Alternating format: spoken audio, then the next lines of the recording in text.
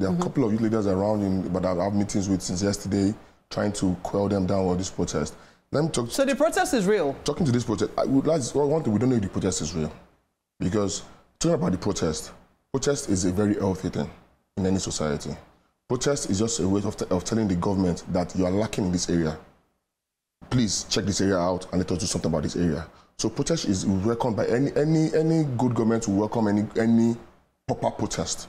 Okay, go ahead, because in doing a protest is like complaining about something and at the same time providing a solution to that thing. Like, this is what we want you to do for us concerning this issue. But now this protest is just a different thing. This protest, there's no face to it. So why are you meeting with leaders? We don't know, to ask what's going on, because everybody's not talking about it. And do you expect us to be mum about it? We can't be quiet about it. We need to meet the stakeholders and talk to them and say, okay, what is going on? Are you the ones doing this protest? Is the protest from you? And most of them are saying no, but they are receiving calls. Many calls are coming in for them to join the protest. So, okay. But now, this protest, like I said, I don't. And they didn't say who is calling them? No, they mentioned several names, but I don't want to be name dropping on the potential names people are calling them from both abroad and here. People are calling them from abroad, people that have tried to run PoliticsToday by 9 abroad, they've called them. So, protest, like I said, is an healthy thing for any government to have a protest. But this protest, like I'm saying, there is no face to it. Who's running the protest? Is it youth in parliament?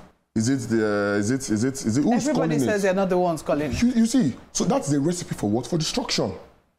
That's what you believe? That once there's nobody calling it, that's what it is. It becomes a recipe for destruction, because at the end of the day, it's faceless. So if anything happens, who are we going to hold responsible? Who are we going to talk to? I think that's where the problem is. Who would we relate to? You say if anything happens, who are we going to hold responsible? In other words, anything can happen, and it was seen that the government should be looking for scapegoats. Not scapegoats, like hold responsible. If anything happens now, does not mean bad thing. If anything else happens at all, even if the government wants to respond, who would the government respond to? Do you think? I mean, when you look at what happened, for example, in NSAS, yes.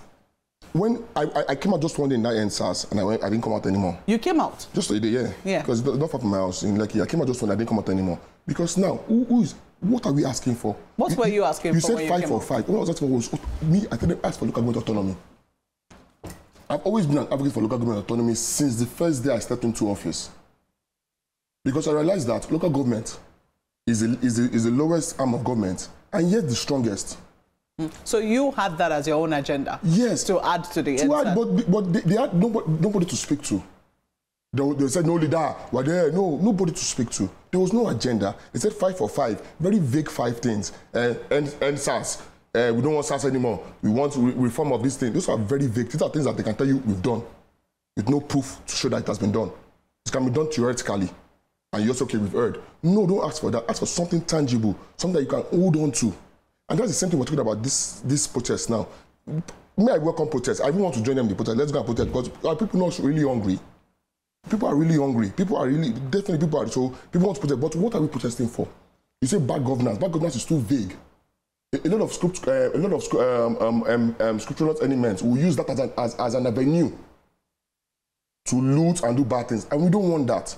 Imagine in 2012, even the present administration now, I told you then, we led the protest in 2012, Occupy Nigeria. It was really well organized. Every time you see on Twitter, everybody meet at this place. Let all of us in Lagos, they had meeting areas. Then those that they have meeting areas, they tell you, come in front of your house and occupy the front of your house. Don't go far. But this one is just saying, let us not start working. Let's just start moving. Let's just start doing. You have to plan. Have you received messages from those people who are supposed to be planning the protest? Plenty. You've sent messages from them? Plenty messages. You have? Plenty messages, also from anonymous people. Asking you to join the protest? Plenty anonymous messages. If you try to call the numbers back, they don't go. It's interesting you say that, because, I mean, it would seem that during the NSAS protest, people were saying that one of the reasons why they did not have any leader was because they didn't want their leaders to be compromised. They feared that their leaders could be compromised. And I told them, get a college of leadership. A college of leadership. Choose like 7 people. Make it an odd number so that they can be voting. If it's even number, you always have maybe logheads. Make it like 3 leaders, 5 leaders, or 7 leaders. So when you want to vote on something, you can vote for 3 or something. Get leader, don't get one person. If that's what you're afraid of, get a collegiate of leadership. Don't make it one person. Look for one person. We have 6 zones. You can put one person from each zone. You can make it like that. Okay, one person from each zone. One person from each zone. One person, one prominent person. One prominent from each zone. Put them together. People that you can trust. Don't trust people like the likes of them. I swear for those girls. That girl, that lady that is always up front and doing wonderful things. They trust her now.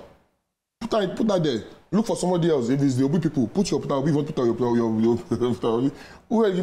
Put anybody you want to put there. But there must be a leadership. There must be a face. If there's no face, people outside will use that opportunity to destroy the protest. It's not become like NSAS when everybody came up for a genuine reason. But at the end of the day, it now turned out something else. Yeah, but the government now had something to leverage on. Yeah, but there was a chain of events that made that turn to something else. Sometimes I think when government officials talk about, how NSAS became something else, they forget government's role in how that protest became something else. What was government's role now became something else?